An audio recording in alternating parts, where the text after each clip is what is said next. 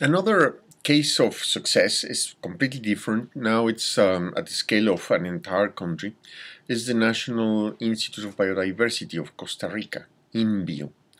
INBio was created almost a quarter of a century ago, and it was conceived originally by a combination of Costa Ricans and American scientists to do an exploration of promising species from the perspective of biotechnology.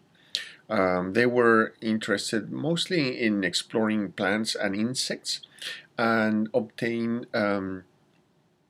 leads for either the pharmacy industry or other kind of industrial applications like enzymes for industrial processes and things like that. INBio began by assuming that the national institutions didn't have the right approach to exploring the territory, and then they created a model called the parataxonomist model, in which local peoples were trained to collect and identify species down to sometimes even to species, but mostly to families, genera sometimes. And they invented an entire process which was industrial in character, with division of labor and with a number of technological advances that went all the way from collecting thousands and thousands of specimens by these parataxonomists, sorting them first into classes, into groups, into categories, and then there was an labeling them. At that time, the revolutionary thing was barcode, not genetical barcoding, but real barcodes that you see in the supermarkets. And then there was another group of people engaged in identification and taxonomically analyzing all the specimens that were pouring into the facilities of INBio. I'm not going to discuss whether this worked well or not in the sense of sustainability and how much do we know now about the biodiversity of Costa Rica. That would be an entire lecture. But what happened was that this initiative that began, as I said, as by the well, inspired by ideas of scientists, became very interesting for the government of Costa Rica.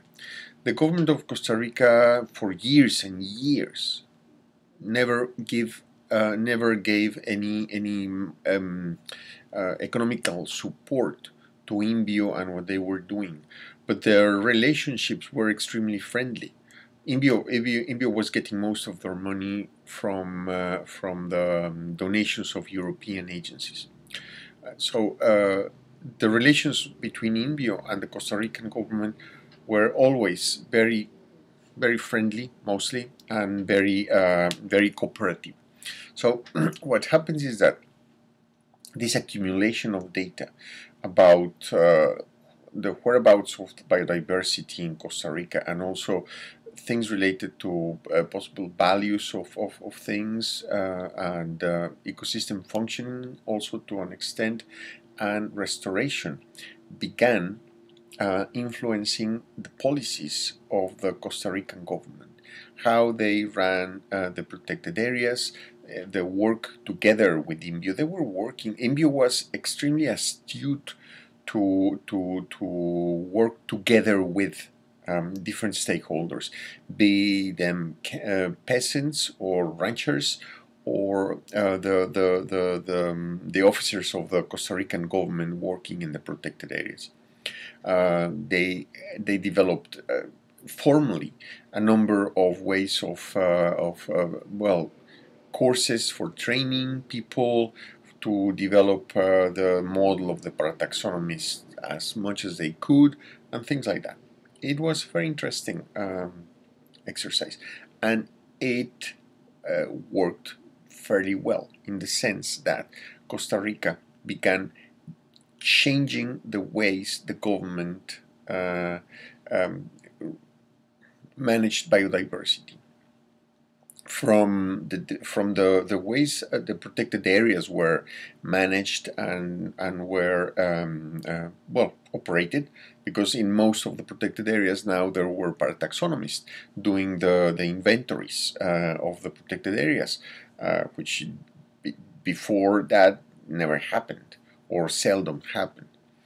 To things like, for instance, documenting ecosystem services like water capture, um, um, or rather the importance of water catchment areas, and then all the way to create taxes that would support the communities or the owners of the land upstream where the catchment took place, but the water was used downstream by ranchers or by farmers or by villages or whatever. So the Costa Rican government actually created the taxes that would pay money to the providers of ecosystem services. This was all done by the collaboration and because of the ideas of INBio. INBio went all the way to try to influence the way the entire Costa Rican society looked at biodiversity. This is one of their most interesting attempts. It's very unique. I don't think many countries in the planet could do something like that, and Costa Rica could because they are a very small country, really small, and also because it's a very well-educated country. It's been well educated traditionally for many decades, not just a recent thing. Measured probably in centuries that they have been a literate and interested in science country. It's despite the fact that it's tiny. So they could do this probably because they had this very favorable environment. But the fact of the matter is that they did it.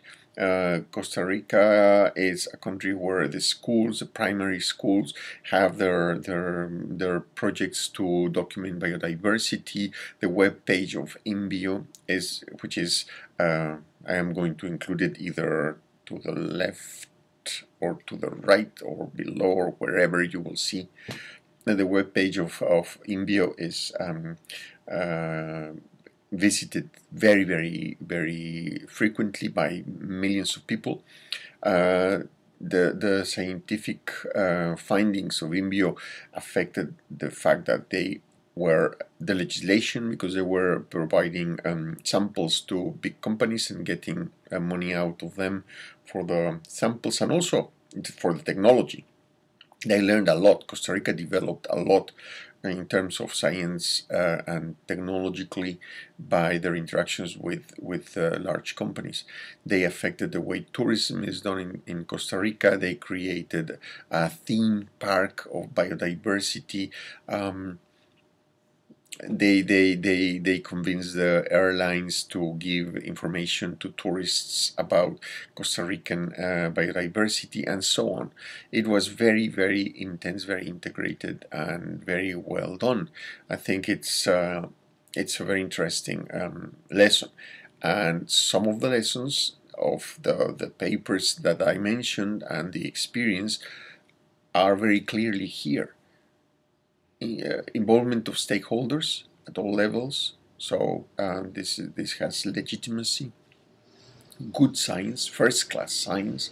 This provides the credibility on relevant themes, not just on what a scientist wanted to do because she or he wanted to publish a paper, but because there were stakeholders interested in the problem. The problem came from the needs of some stakeholders that were not the scientists themselves.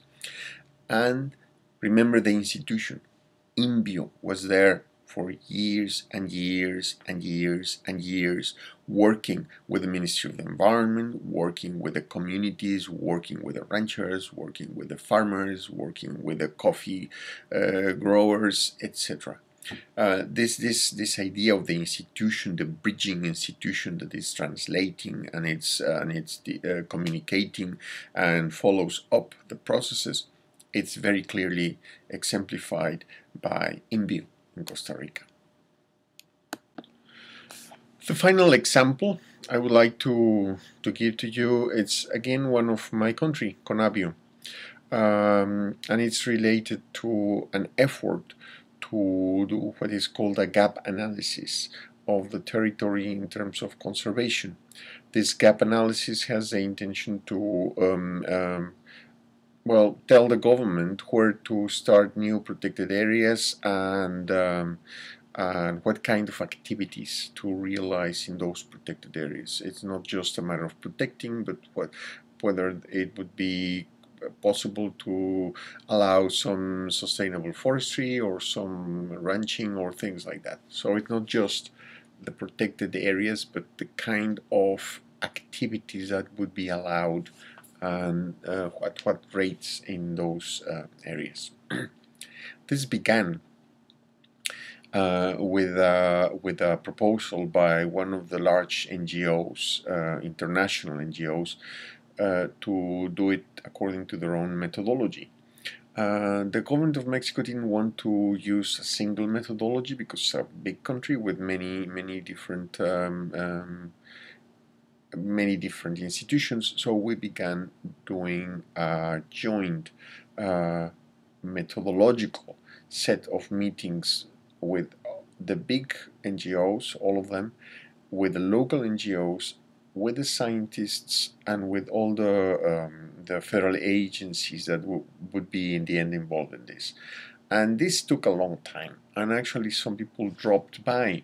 Some of them didn't want to do it, but most were interested, and they attended the seminars and the workshops for the year or so that it required to develop a common agreement. When the agreement was reached, we started having another set of meetings just to compile all the databases and organize them and allocate the work and ensure that every interested party would be there contributing with something, not just telling others what to do, but actually contributing with information or with methods or with data.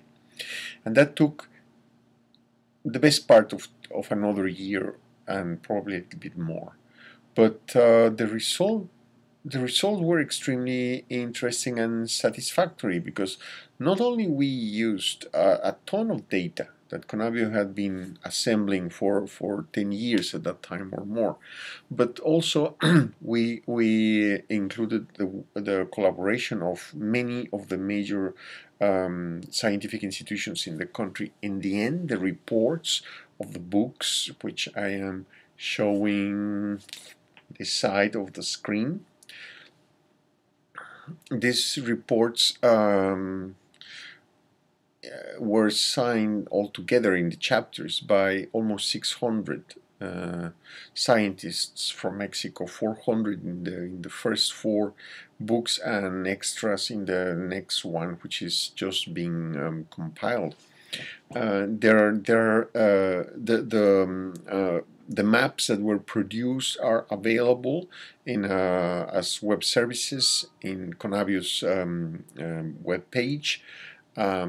There is, for the first time, Mexico now has a list of all the species that have been reported for the country, which is in the order of 100,000. A compilation of just the names, which is such a simple thing. Well, it took a lot of effort to finish that. And what is more important is that this entire process is now being used by government agencies, but also by the NGOs themselves to plan their activities. So you see, this is again the same lessons that the Cash Cash et al. Paper reports and several of the others I mentioned.